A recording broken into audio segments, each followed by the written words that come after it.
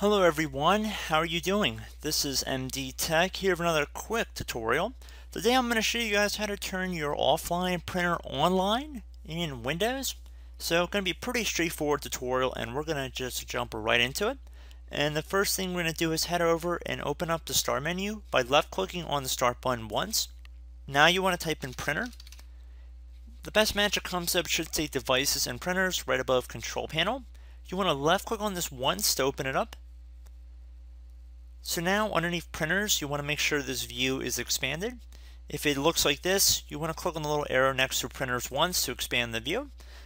It should be something that resembles your default printer. So it probably would say Brother, Epson, Canon, Dell, something along those lines. And to give you an even greater hint, it'll probably be a little check mark next to it, which will indicate it is your default printer. Most people are going to be experiencing this issue with their default printer. So I just want to give you guys a heads up, because what we're about to do is going to involve that one printer and that one printer only. So it looks like this Brother printer is my printer. So I'm going to right click on it.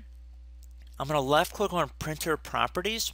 Please note I'm not clicking on Properties down here. I'm clicking on this Printer Properties right here. And I'm going to click on it one time to open it up. And now I'm going to left click on the Ports tab at the top. And now our default port should be checkmarked. You might need to use this scroller to find it. And once you have found the one that's checkmarked and you've clicked on it once to select this port, you want to left click on this Configure Port button right here.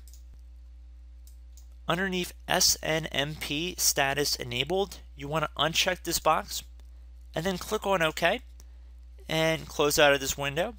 And I recommend restarting your computer and turn your printer back off and then turn it on again.